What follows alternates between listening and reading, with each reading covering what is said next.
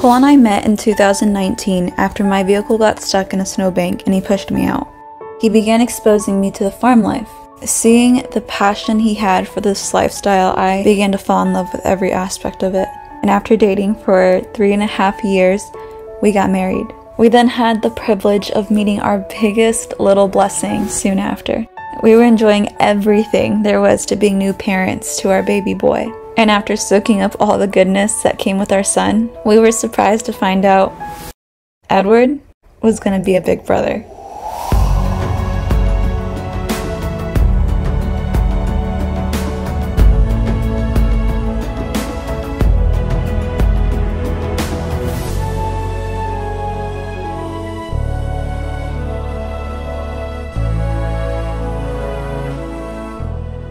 Surprise! We're having another baby! That's what a foot looks like, the new baby foot.